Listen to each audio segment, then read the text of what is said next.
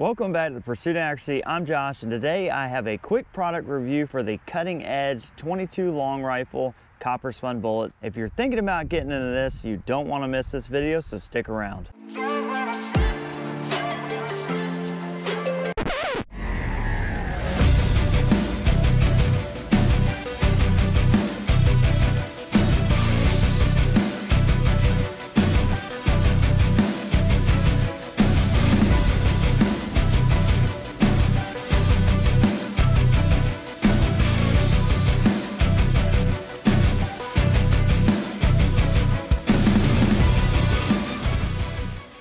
Alright, so the cutting edge bullets is something pretty new into the 22 long rifle market. There have been ELR guys out there swaging their own bullets for years, but I think this is the first time you can really commercially get a copper spun bullet for a 22 long rifle. Cutting Edge offers these in 32 grain, 42 grain, and 50 grain copper spun bullets.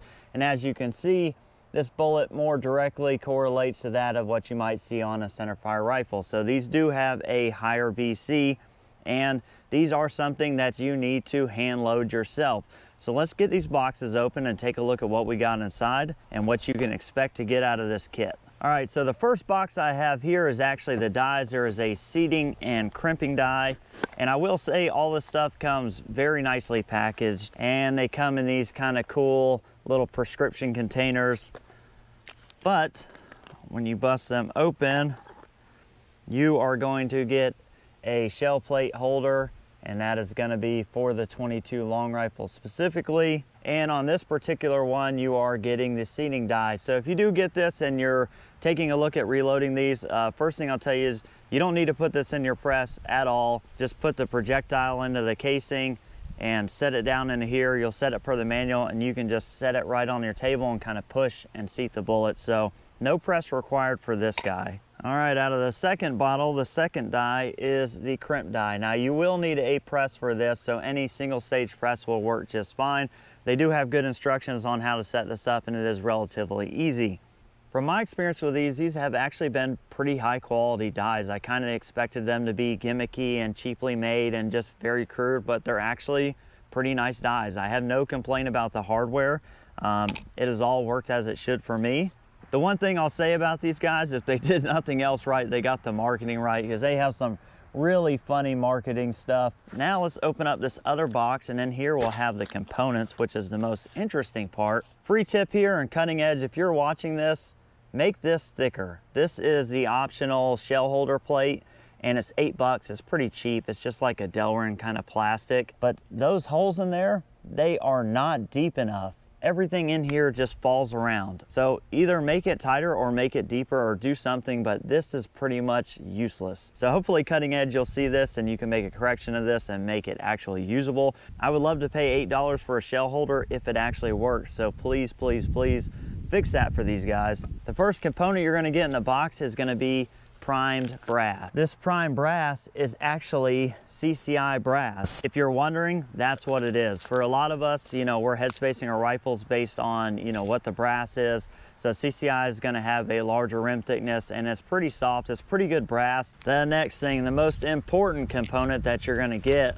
are gonna be the actual projectiles. Now these are the 42 grains, and I found them to be extremely consistent and very nicely done. They are very uniform, very consistent. They look really good, and I've had zero issues with those.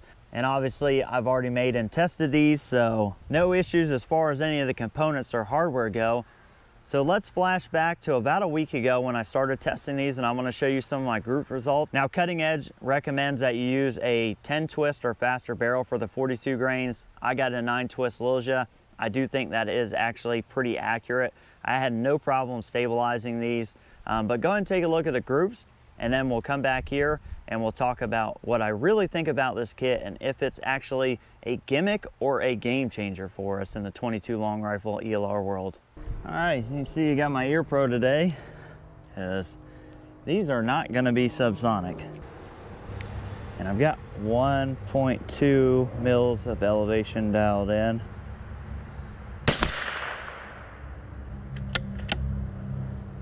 Now, that was easy enough. Ejected easily, bolt close is good.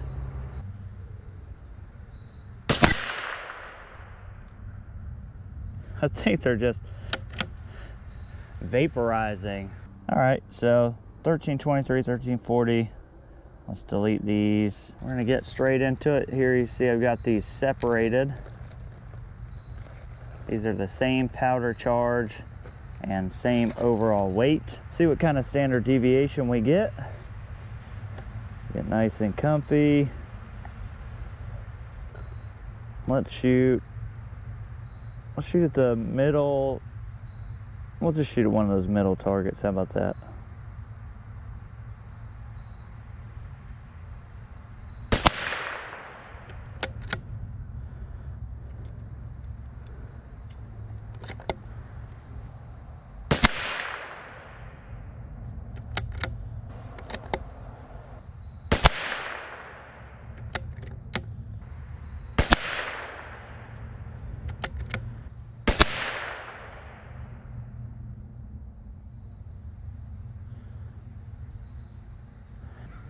So let's move targets, and you know what?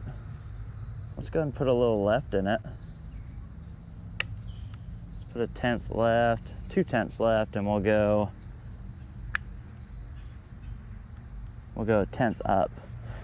See if we can get some of these centered up here. We'll go to the target above it.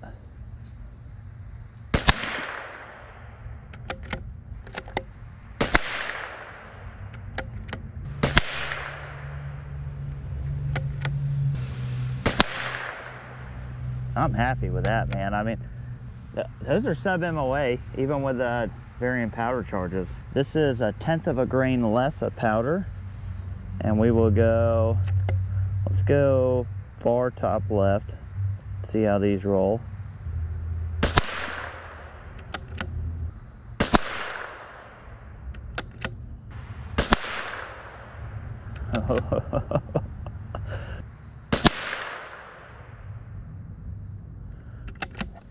We're gonna have to go look at that.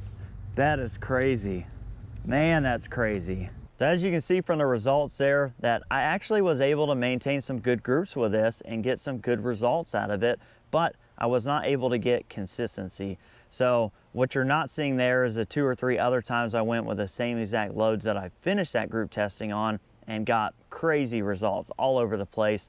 That actually led me to call someone who's been testing these for quite a while, and he was actually able to confirm what I was starting to find was being my issue, and that is powder. So powder is gonna be huge on this. You are gonna need to be able to measure powder down to the 100th of a grain. If you have a typical reloading scale, then this is probably not gonna work for you. Now, most centerfire cartridges, if you load down to the 10th, most people probably think you're being kind of anal about it, or you don't really need to do that. Here, you really need the 100th.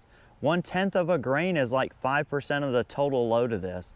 So if that 5% total load can just swing back and forth, your extreme spread and your standard deviations are just never going to be consistent enough to make this work. So you really need a very good powder scale for this. Like I said, you really need something that can resolve down to the 100th of a grain to really be successful in this in ELR. Now, if you can do that and you have that set up, or you don't mind buying that powder scale to a comp set, I think you'll have very good success with these. The BC is higher, they were flying a lot better for me, and I was getting very good results when I got lucky enough to have the powder consistent enough to not have crazy SD and extreme spread. So if you can control that part of it, and you're looking to do some ELR, I think this is a very, very good option. It may very well be the only option on the market. It is the only one that I'm aware of right now. So I was trying to make this just a quick product review, so I'm gonna wrap it up really quickly. You're gonna get good dies, good components. The brass is CCI prime brass, so if that's an issue for you or something you don't want to deal with, then this probably isn't for you.